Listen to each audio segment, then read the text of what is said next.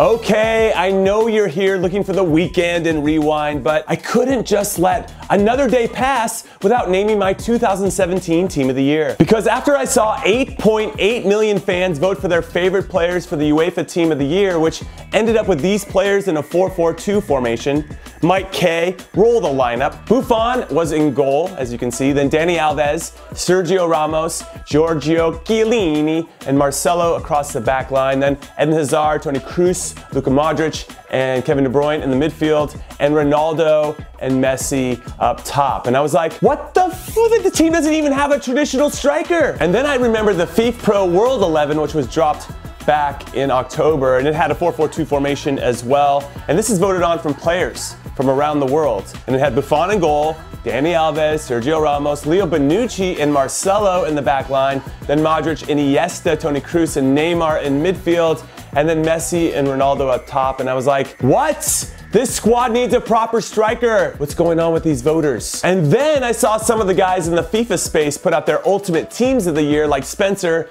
who went with a 4-3-3, and Navas in goal. And I like that pick a lot because I don't really feel like Navas gets the respect he deserves. Even though we talk about it, he still doesn't get that respect. Then in the back, he's got Marcelo, Sergio Ramos, Leo Bonucci, and Dave Azpilicueta. And I'm like, Bonucci, have you watched any AC Milan games this season? Come on, Spen. Then in midfield, you got Toni Kroos, Kevin De Bruyne, and N'Golo Kante.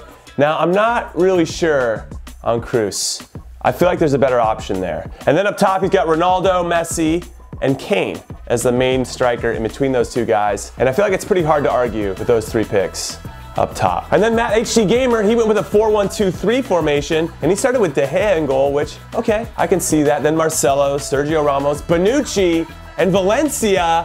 I mean, come on, Matt. You can't have two Manchester United players in there when you're a Liverpool supporter. That's not allowed. And then Kante holding, and Modric, which I like better than Kroos, and Kevin De Bruyne above Kante. And then finally you have Ronaldo, Kane, and Messi up top. So anyway, in summation, after hearing from the fans who voted, and the players who actually play the game who voted, and then some of my favorite YouTubers and people, I didn't want to be left out. So here's my team.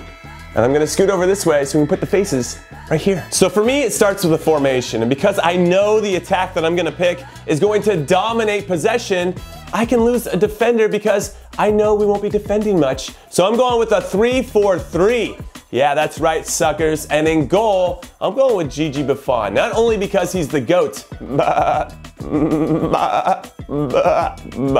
because every team needs a leader that commands respect, especially when your squad is full of world-class players. And for me, no other goalkeeper in the world garners as much respect as Buffon. Easy pick. And in the back, I'm going with Marcelo, Sergio Ramos, some familiar names, of course, and Dave Azpilicueta.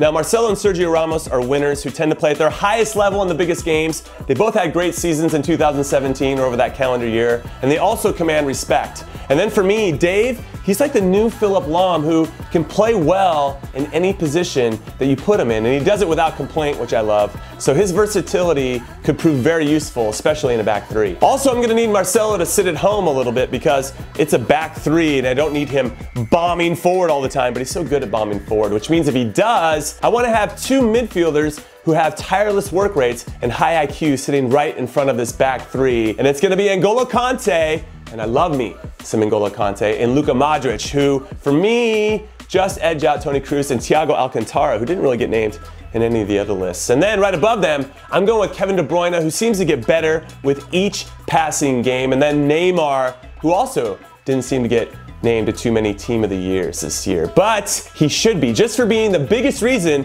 why Barcelona came from behind to beat PSG in that impossible comeback in the Champions League. You guys remember that game? I do. It was a good one. Which leads us with three up top, and I think we can all agree that Cristiano Ronaldo and Leo Messi are locks. No question, end of discussion, do not at me.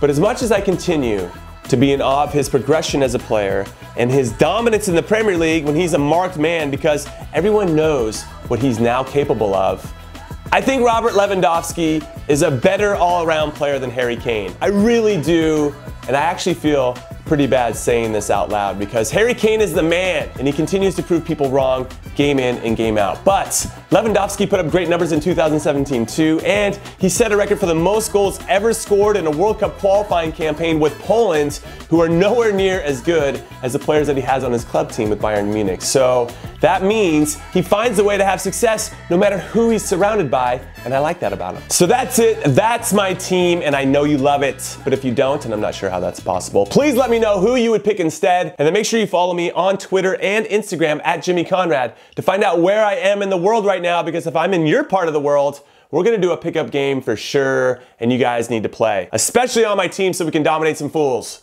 Later.